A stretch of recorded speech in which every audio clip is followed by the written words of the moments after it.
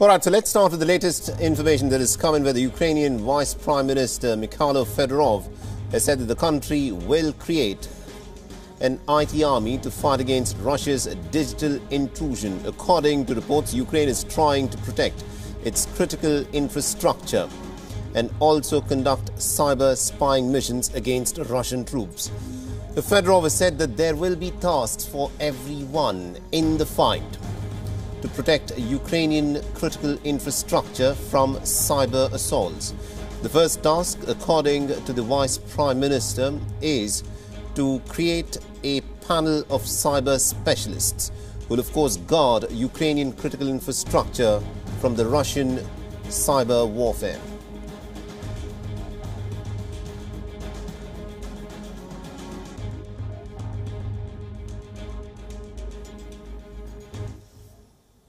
So the once vibrant European capital of Kiev is now living under a blanket curfew at this point of time. The residents have been asked to stay off from the streets. There are reports of Russian forces who have managed to infiltrate inside the Kievan capital. And according to reports that have come in, anyone who's found on the streets once the curfew kicks in by 5 p.m. in the evening is now being assumed to be a member of the enemy.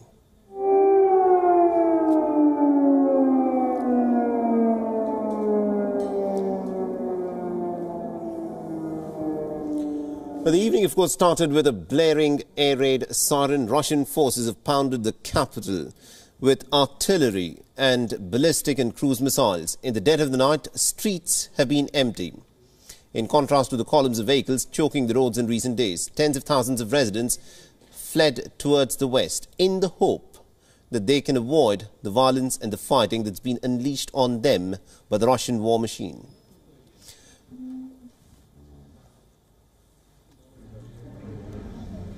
And those people who are still stuck in the large cities across Ukraine have been taking shelter in underground parking lots and also in bunkers and bomb shelters, and also a lot of them are spending the nights in metro stations. Ukraine is reported to have some of the deepest and some of the most secure metro stations anywhere in the world. People have also been asked to stay away from windows and to take special precautions to avoid flying debris and bullets in the wake of the heavy shelling and gunfire that's been reported in the capital city of Kiev. In the last couple of nights, many people have, of course, spent their time sheltering in bomb shelters in the basements, in garages and in subway stations.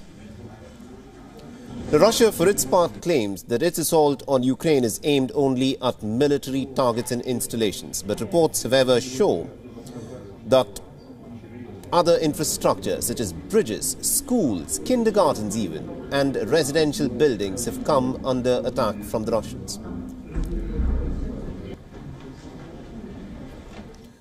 A member of the Ukrainian parliament took to Twitter saying that Kiev will be under attack like never before because the Russian troops will hit the city with everything that they have got.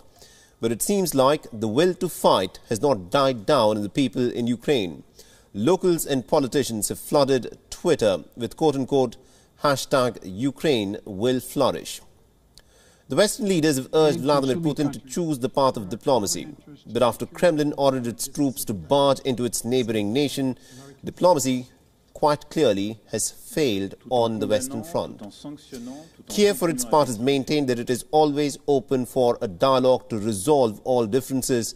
In a statement, the Russian Defense Ministry now claims that Ukraine rejected the negotiation process, after which Moscow had ordered to broaden its offensive from all directions. Вчера, после заявлений киевского режима о готовности к переговорам, активные боевые действия на основных направлениях операции были приостановлены. После того, как украинская сторона отказалась от переговорного процесса, сегодня всем подразделениям был отдан приказ о развитии наступления на всех направлениях в соответствии с планом проведения операции. And the latest statement by the Ukrainian President Volodymyr Zelensky, he said that presidents of Azerbaijan and Turkey have organized for talks with Russia and Kiev is ready for negotiating with Moscow. Ільхам Алієв і президент Ердоган запропонували організувати переговори з Росією. Це можна тільки привітати.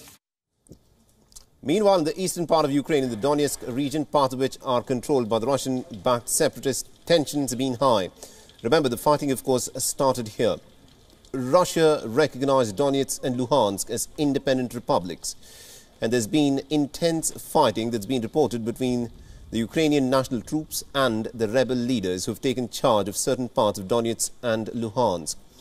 There's been fresh shelling that's been reported through the night that has damaged many buildings. At the moment, it is not clear as to how many fatalities have in fact taken place in the fighting that's broken out in the last 4 days.